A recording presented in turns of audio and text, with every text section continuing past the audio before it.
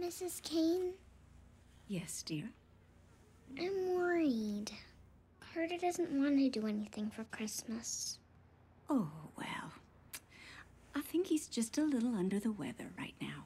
I think he has a little Christmas cold. A Christmas cold? How do we make it better? It's like any other cold. You just help them through it. By feeding them soup and cocoa? That's partly it. But a Christmas cold is special.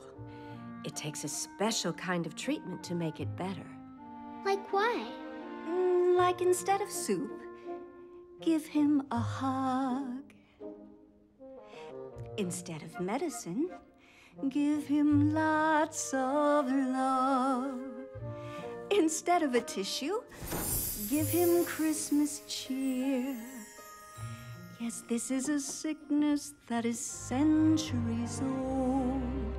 It's a feeling that makes us lose faith and hope, dear. Something we call a Christmas cold.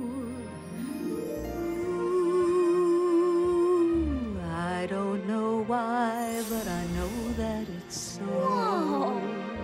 What should I do when Carter's unfriendly? Tell him you love him.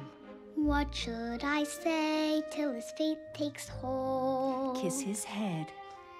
Sometimes he gets kinda sad and lonely. I know, dear. That's why we call it a Christmas cold. Christmas colds, oh how we dread them. Christmas colds turn smiles into frowns. Get us all grumpy, make us feel yucky. But we won't let a Christmas cold bring us Surprise! down. Now you're getting it, Sarah.